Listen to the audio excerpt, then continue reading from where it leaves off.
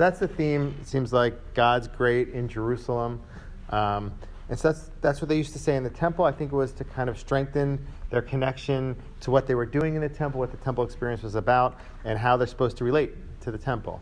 I just wanted to now go a little bit into detail really quickly and show you. I think it splits into 4 parts. Okay, and each part adds on another piece. So I think the first part is like this: a psalm of the sons of Korah. Great is the Lord and greatly to be praised in the city of God on his holy mountain. Beautiful in its heights, joy of all the earth, Mount Zion, its northern side, city of the great king. In its citadels, God is known as a stronghold. I think that's the first part. That's basically trying to tell people in the temple and tell us how great God is. When you see God, when you have the temple built in Jerusalem, you see the city, and it's built up. It's supposed to connect you and really raise up God's glory, to really elevate God's glory in your eyes. That's one purpose of the temple, is to help us, and the building of Jerusalem, to help us appreciate God's grandeur.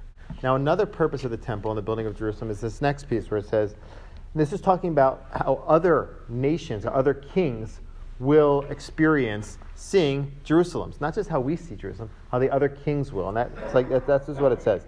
See how the kings joined forces advancing together. They saw, they were astounded, they panicked, they fled. Their fear seized them like the pains of a woman giving birth, like ships at Tarshish wrecked by an eastern wind. So when other nations come to see Jerusalem, it's so grand, it's so amazing that they actually get terrified and they're in fear. It's something really astounding, the sight of Jerusalem as it was built. So I think that's another function of the temple, is that it not only connects us to the grandeur of Jerusalem, but it also brings us a certain amount of pride in our temple to God. It's like people build statues to their heroes, or they build monuments. This is a Jewish monument to God. This shows that God is our number one, and it brings us a lot of honor that all the nations can recognize that. So it's another piece of the temple.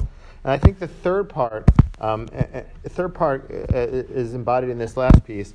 What we heard now we have seen in the city of the God of hosts and the city of our God. May God preserve forever, Selah. In the midst of your temple, we meditate on your love.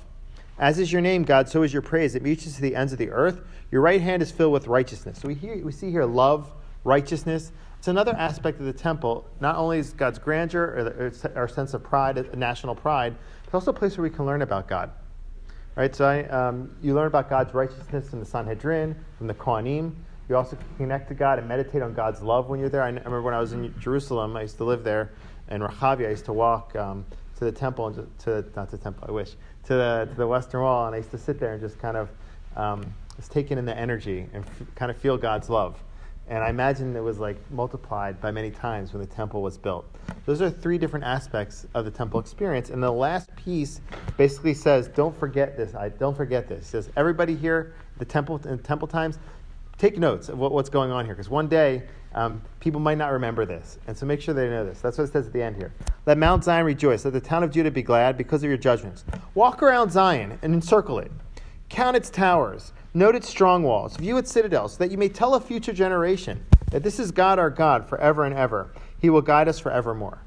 So really, it's just this last piece. I don't think it's talking about another aspect of Jerusalem. Rather, it's asking those in the temple period to take note of this and to record it, like it was recorded in this psalm. So this is I think this is a powerful piece for them at that time, kind of strengthen their connection and focus them on what they need to take from the temple. And in our time, I think we were following through with this last piece and trying to remember what it was like in order to envision what it's going to be like in the future.